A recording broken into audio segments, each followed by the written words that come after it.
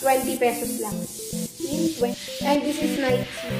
Original Nike. Kita ba yan? Ayan guys, so may tatak.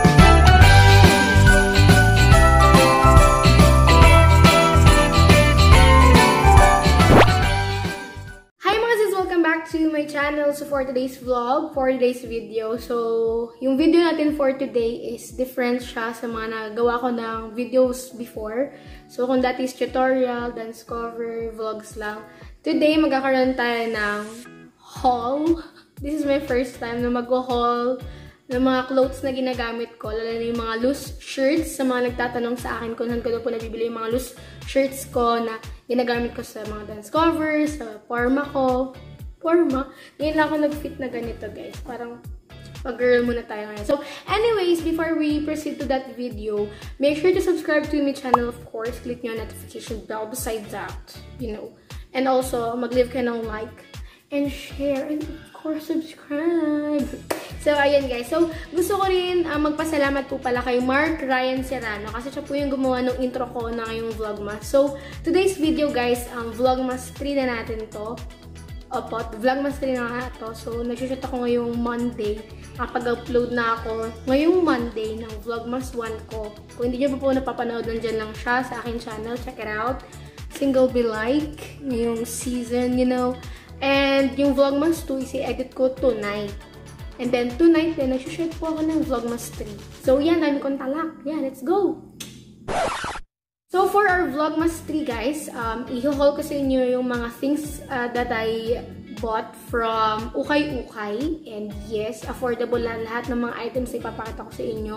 Yung mga items na medyo mataas, pero alam kong kaya-kaya nyo naman yun. Kasi ako kasi talaga, kahit ano pa yan, basta maganda naman yung quality, go, push. So, anyway, so mag-start tayo sa mga loose shirts na ginagamit ko mostly pag nagko-cover ako and pag umaalis talaga ako. Minsan lang ako mag-fit na pa-top, pang-top. So, the first item that I've got is this shirt. This orange na loose shirt. Pero ano lang siya, kaibahan niya is parang hanggang dito lang siya. Ako masyadong bumibili ng ganitong mga mga kulay. Kasi may timpo ako. Morena lang. Parang, you know, lulutang lang siya sa akin. So, again, ganito lang yung length ng kanyang kilikilihan. Ang nakatatak lang niya is warm water. So, yung nakita ko nito, tumugma siya doon sa isa kong partner. And, kung nakita niyo na to guys, may outfit ako niyan. Yan. And, nagamit ko na siya sa tutorial ko na isa. Hanapin niyo na lang dyan sa aking mga videos. So, ayun siya. Next item na nakuha ko po sa UKAY-UKAY or binili ko sa UKAY-UKAY is this top. Okay. Ito super loose siya sa akin. Hanggang puwet ko to, guys. As in, hanggang puwet ko to. And yung tatak niya is Fanatic. Life is Endless Adventure. Ito siya. Yan. So, ito, super, meron din siyang print dito, pero sa picture, yan. Yan. So, ito, madami din tanong, sabi nila, ang ganda daw. Saan ko nakuha, saan ko nabili. So, guys, UKAY-UKAY lang yan. Ito din yung length niya. Mas malaki lang siya. And, ito yung tatak niya. Fanatic. 20 pesos, guys. 20 pesos lang. 20-20 lang. So, next item. Ito yung latest na nabili ko, guys. And, hindi ko pa siya nasusuot. Diba, sabi ko sa inyo. Madalang lang ako bumili ng mga colored talaga. Yun lang. Itong orange yan. Madalang lang talaga. So, ito yung bago ko na nabili sa UKAY. Meron na ulit siya dito. Parang bulsa. And then, ito yung itsura niya. Parang ito yung mga tela kasi, guys, ng mga Korean. Ganun. Ganun. Tapos, ito siya. Loose again. Tapos, ito. O, diba? Black and white. Yan. Ganun lang yung mga mostly na binibili ko sa UKAY. And as in, mga loose talaga yung hinahanap ko. Madalang akong maghanap ng mga fitted. 20 pesos lang. As in, 20 pesos. 20 pesos. Okay, guys. Next item that I've got na nabili ko sa UKAY is, ito naman is different. Hindi siya loose shirt. Pero, what I love about this is, yan! May hoodie siya, guys. Yan. So, yung may pakayama siya dito hoodie. Tapos may parang paganto na medal. Tapos gusto ko sa kanya kasi is yung Ito, yung zipper niya. Zipper niya talaga yung nagdala. Wala lang, parang na-inlove lang ako doon. Like, yan, ganun lang. Ito ay 20 pesos lang or 35 pesos. So, ito siya. And then, yung back side niya is ganito. Diba? So, yung mga gusto nito, may pamay na lang po.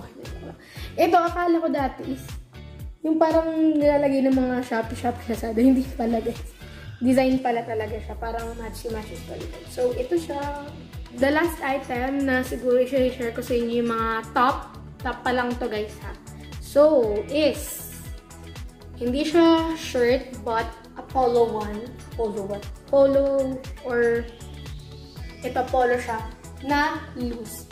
And ang maganda sa kanya, guys, so nabili ko siya, this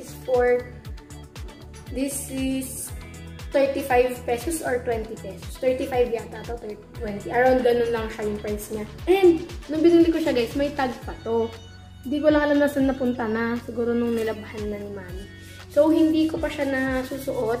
Never ko pa siya nasuot. And ang maganda sa kanya, guys, is may tatak siya. Kita ba? Kita ba yan? Ayan, guys, so may tatak. Kaya sabi ko, sige, suotin ko na to. Bali mo may event akong puntahan. Or sa school, may, diba, may agenda. So, ayan. Tapos, talagyan ko na ng turtleneck dyan na black. Susutan ko lang. Tapos, diba, formal na siya. So, next item, guys, is actually, hindi naman to ukay. So, mga nagtatanong lang ng shirt na to, guys. Sasabihin ko na rin. Ito po ibigay sa akin ng kapatid ko. And this is Nike. Original Nike. Bigay siya sa akin ng kapatid ko. So, yes, yun po yung mga tops na usually na nakikita ko sa ukay-ukay.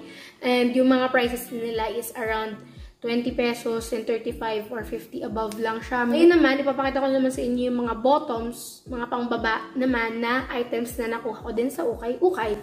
So, ngayon naman is medyo tataas yung mga prices kasi maganda talaga yung mga quality ng mga ukay-ukay na mga pambaba. And usually, nagagamit ko talaga sila sa mga covers, mga pag-aayos ako, ganun. Madalang kasi ako mag-shorts. Pag nag-shorts ako is cycling lang talaga or hindi na ako masyado nagmamaong. Yun. So, first item is ito din, guys. Sobrang madaming na-in-love sa item na to. Like, nung nakita ko talaga, like, okay, kukunin ko na to. This is 180 pesos lang. 180 pesos lang, guys. Imagine. Ang ganda ng quality na niya. See that? Meron siyang ganito. So, yung purpose nito is kaya ako siya binili kasi gawa nito. So, matchy-matchy sila. So, pinag-combine ko sila. So, may isa na akong outfit. Yung maganda kasi sa quality nito, guys, is meron siyang pang ilalim. Ito. May ganito siya na parang shorts na din. Doubling shorts. And yung ganda talaga, guys, is nagustuhan ko talaga sa kanya. And also, meron siyang pocket sa gilid. Pocket. And also, ito. Ito kasi yung mga uso ngayon, yung mga ganito, yung para mga garterizes, meron siyang ganito. So, this item is 180 pesos. So, next item is ito. Guys, sobrang tagal na nito, ang neon na to na pants. Nasuot ko na siya sa isang event sa school, and ngayon ko lang siya na-haul. Maganda dito is yung neon pagka-neon niya. Pinartner ko siya sa isang neon din na parang bra, tapos naka-turtleneck ako. So, ayan. Ito yun. And gusto ko din yung detail about dito sa gilid niya. And also, yung may mga pockets siya dyan. So, anong tawag sa ganito? May tawag sa ganitong mga pants eh. So, ayan. Tapos, meron siyang dalawang pocket dito na lahat is nag-work siya. And ang maganda dito sa pants na to, guys, is adjustable siya. Meron siyang automatic na pang-adjust dito. So, ayan. Tapos, yung design niya is ganito. Parang net. Diba? Sunod na item is this one. Yun, ang aking recent na favorite. Kasi, para talaga itong sinukat sa akin, guys. Literal. And, again, meron siya ulit na ganitong styles. Yes. Yan, hindi po pantay. And, garterized siya again. Garterized. This is only 35 pesos or 50. 35 or 50, around ganun lang po siya ulit. And, Yun, may garter din siya dito sa dulo. And, ang ayoko lang dito is, nung pinili ko siya, madami na siyang himulmol. Or, alam niyo ba yung himulmol, guys? Yung may parang mga ganyan na siya. Kaya, siguro hindi ko siya pang-aalis. Pang-tutorial ko na lang. Nagamit ko na to sa tutorial, guys. Sa isa ko. Recent lang din siya. Check out. Napanood nyo yan. So, ayan. Ukay-ukay lang yun, guys. Talagang para siyang sinukat sa akin. So, tapos may print siya dito sa gilid na ganyan. Hindi ko alam kung ano man yan. But, yes, this is the item. And, I love it. Next item, sa mga nagtatanong din, guys. My favorite of all.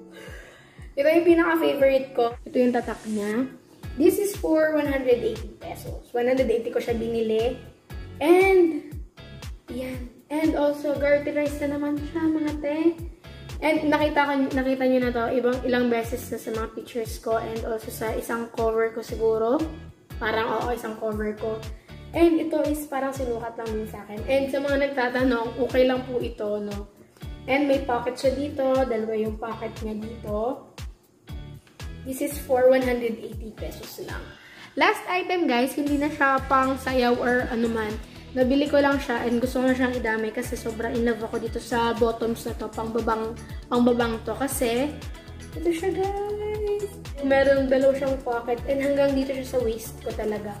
And high-waisted siya. And may zipper siya dito. And, yan, may zipper siya dito. Nakita niyo ba? Yan, may zipper siya dyan. And gusto ko rin yung detail niya about dito sa kanyang needle. Teka lang. Ayan, meron siyang pa-ganyang pa-curve. And, nung nakita ko to, hindi na ako nagsukat kasi alam ko na sukat na siya sa akin. So, yon. This item is only 80 pesos. Again, 80 pesos. Imagine, ang ganda na nito. And, yung quality niya, guys, sobra. Tsaka parang gusto ko na siyang suotin sa mga gala ko siguro.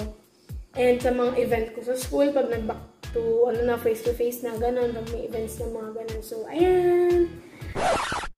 So, guys, yun lang po yung mga nakuha kong items sa UKAY-UKAY. And yung mga nagtatanong sa akin kung saan ko nakukuha yung mga loose shirts ko is sa UKAY-UKAY lang yun, guys. Madalang akong bumili ng mga brand new talaga.